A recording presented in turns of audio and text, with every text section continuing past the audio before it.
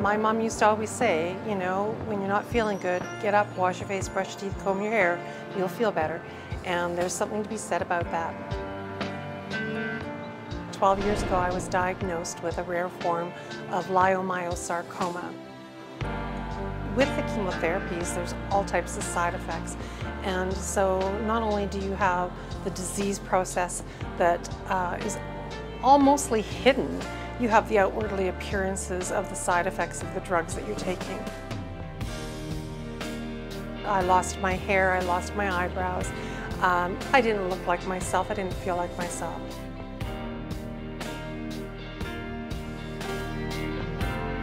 Part of what Look Good Feel Better is doing is trying to bring back the feeling of normalcy, you know, with the intent that if one, you know, looks good, one will feel better and your spirits will be lifted and you'll be able to fight this disease with more confidence.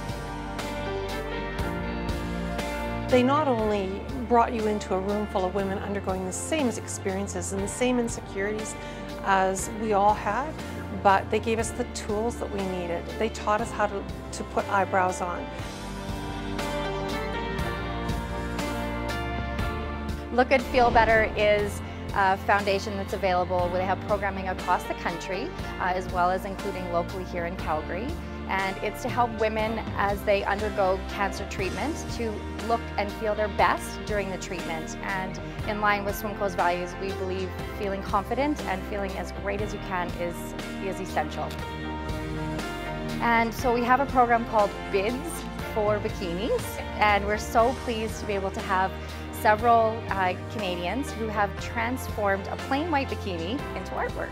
So we have the artwork for sale on the SWIMCO website. We have it available until June 1st, and we're hoping to raise as much money as possible for the charity.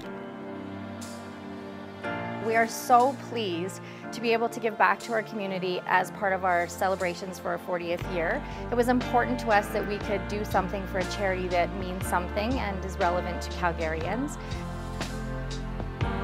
Look Good Feel Better is a charity that does not receive any government funding. We receive no research dollars. So we depend on people such as SWIMCO to help us with donations to keep a 2-hour free workshop available for every woman that needs it.